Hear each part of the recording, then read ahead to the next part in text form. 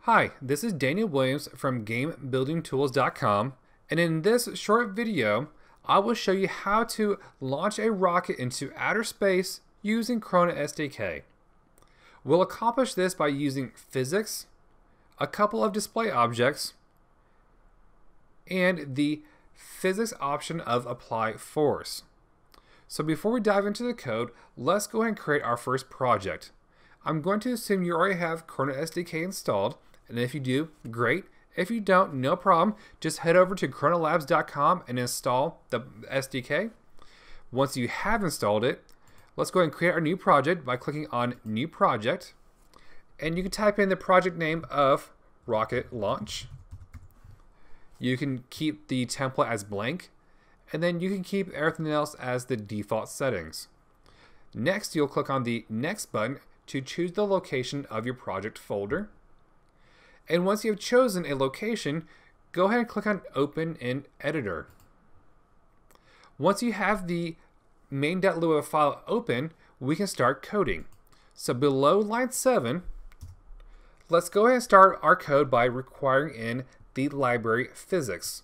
So we'll type in local physics equals require physics.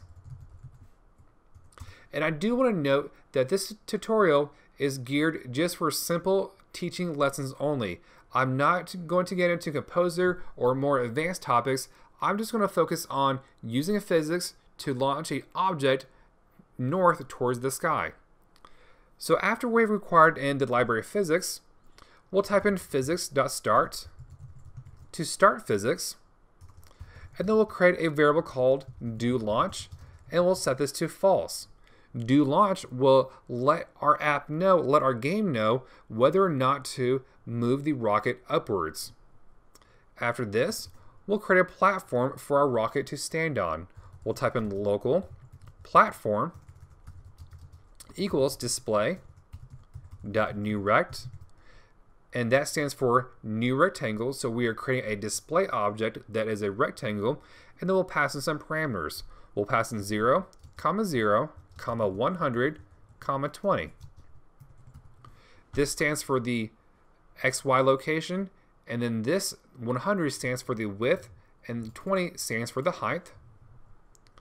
After that, we will position our platform more accurately by typing in platform.x equals 160, and platform.y equals 440.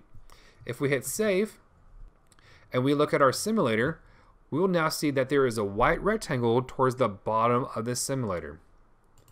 The next thing we want to do is add a physics body to our platform. So we'll type in physics.addBody, and we'll pass in the parameter of platform. We will make this a static object, and we'll pass in a couple additional parameters, and we'll set the friction of our body to 0. And we will set the bounce to 0 as well. So this is telling our game to make the display object platform a physics body, make it a static body type, set the friction to 0, and set the bounce to 0. After our platform, we need to add a rocket, and in this example, I'll be using a circle display object to represent our rocket. So we'll type in local rocket equals display.newCircle, and we'll pass in some parameters of 0, 0, 20, which represents the X location, the Y location, and the radius. Then we'll position our rocket a little bit more accurately by typing in rocket.x equals 160, rocket.y equals platform.y minus 30, and this is telling our game to put the rocket above the platform. And finally, we also want to make our rocket a physics body type, so we'll type in physics.addBody, and we'll pass in the parameter of rocket. Now if we hit save, it looks like we have a typo here.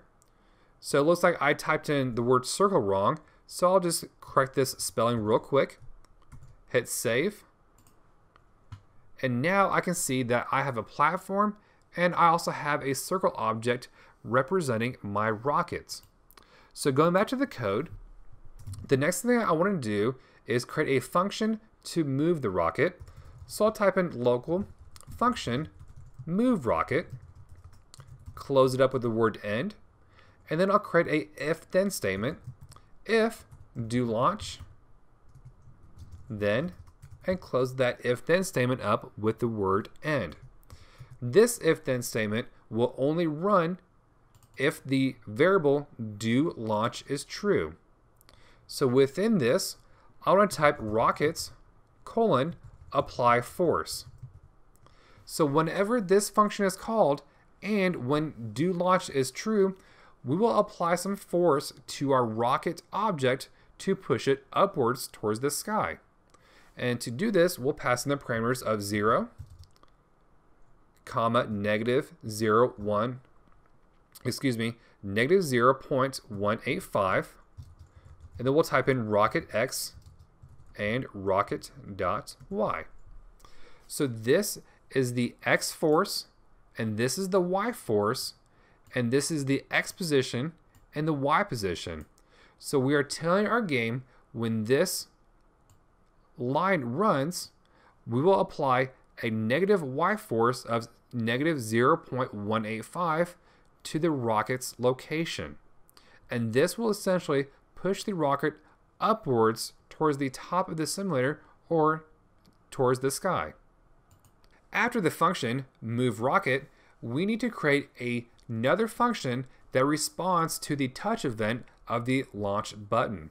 So we'll hit enter a few more times, type in local function launch touch, and we'll pass in the parameter of event, and we'll close that function up with the word end. So again, this function will run whenever the launch button, which we haven't created yet, is touched.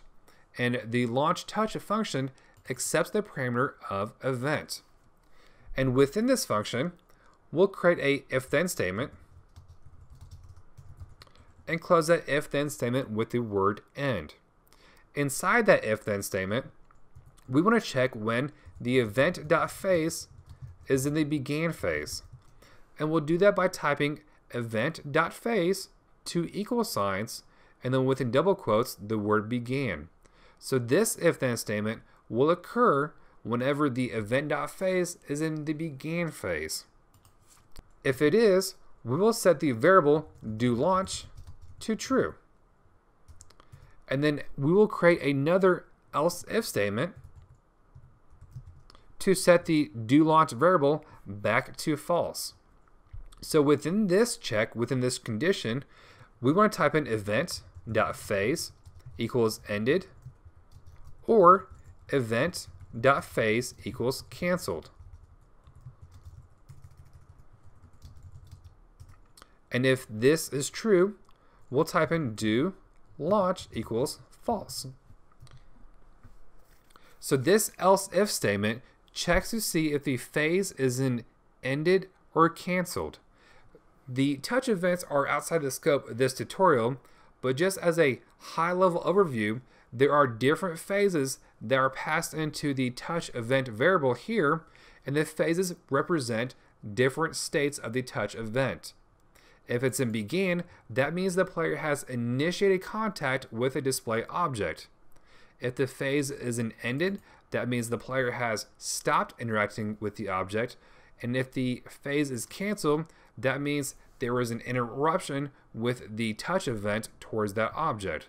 So in the case of event.phase is began, we will set do launch to true. In the case of event.phase is ended or canceled, we'll set do launch to false. So essentially we were saying whenever the player is touching the launch button, go ahead and set do launch to true. Otherwise, we will set do launch to false. So after our function launch touch, we will create a button object that will allow the player to press something to launch the rocket up towards the sky. So we'll do that by typing local launch button equals display dot new circle, and we'll pass in the parameters of 0, 0, 20, and we will position our launch button by typing in launch button.x equals 290, launch button.y equals 450. We want to change the color of our launch button to something that's green, so we'll type in launch button colon set fill color to green. And then finally, we will actually add an event listener to our launch button that will call the launch touch function. So we'll type in launch button, add event listener, and we'll pass in two parameters. The first parameter is the touch to tell what event that we're listening for, and the name of the function. If we hit save, relaunch the simulator, you'll see that we have our launch button in the green in the bottom right corner, and right now if we press it, nothing actually happens because we still have to add one more line of code. So after the event listener, hit enter a few more times, and we'll type in runtime colon add event listener, and we'll pass in enter frame and the function move rockets. This line tells Corona to run this function on every frame within our game, and this function happens to be move rocket. So move rocket will be occurring every single frame, and it will check to see whether or not do launch is true. If it's true, apply the force. If it's false, don't do anything. So now if we hit save and we relaunch the simulator, and now if we press the green launch button, you will see the white circle go towards the top of the sky. And that's it. It's super simple to launch a rocket towards space using Corona SDK. If you would like to see a written version of this tutorial, head over to GameBuildingTools.com and check out the category Corona SDK Tutorials. I have a written out version of this tutorial, and I also have more that you may be interested in. Thanks for watching, and let me know if you have any questions in the comments below.